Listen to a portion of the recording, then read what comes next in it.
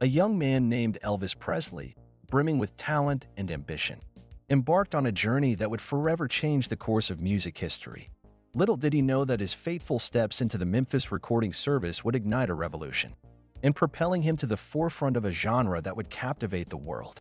As Elvis's star began to rise, rumors of another recording emerged, adding an air of mystery to his early career. Meanwhile, on the other side of the country, Bill Haley and his Comets were making waves, with their electrifying rendition of a song that would become the anthem of a new era in music.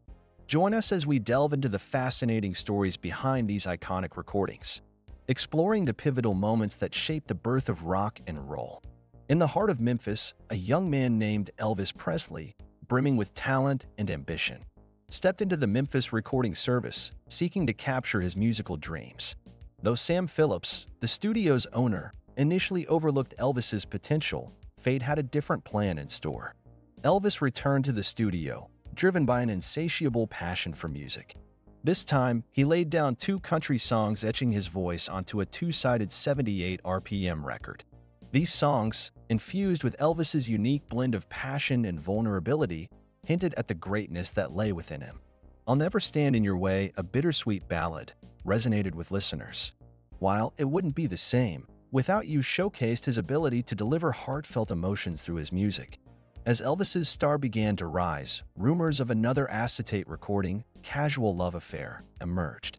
However, the recording remains elusive, lost to the sands of time. Perhaps it was a figment of imagination, or perhaps it simply vanished into obscurity. Sam Phillips, driven by his desire to find a white artist who could capture the raw energy and soul of black music, stumbled upon Elvis Presley. Elvis possessed the charisma, the vocal prowess, and the innate ability to connect with audiences that Sam had been searching for. Despite his initial reluctance, Sam eventually succumbed to the allure of Elvis's talent. He recognized that Elvis had the potential to revolutionize the music industry, to bridge the gap between black and white, and to create a new sound that would captivate the world. In the annals of rock and roll history, the debate over the first rock and roll record rages on. Contenders like Fats Domino, Jackie Brenston, Muddy Waters, Hank Williams, and Johnny Ray all lay claim to the title. Amidst this heated debate, Bill Haley and his Comets emerged as pioneers of the genre. Their recording of "Rock Around the Clock," released in May 1954, became the clarion call for a new era in music. The song's infectious rhythm and Haley's energetic performance ignited a firestorm of excitement among young listeners, marking a watershed moment in popular culture.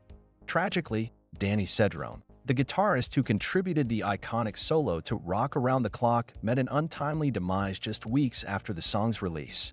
He never witnessed the global impact of his work, the way his guitar riffs would reverberate through generations of music lovers. As fate would have it, two pivotal records in the history of rock and roll, "Rock Around the Clock" and "That's All Right, Mama," were recorded within weeks of each other, seemingly independent of one another. These songs, born from different worlds, converged to shape the destiny of a genre that would forever change the face of music.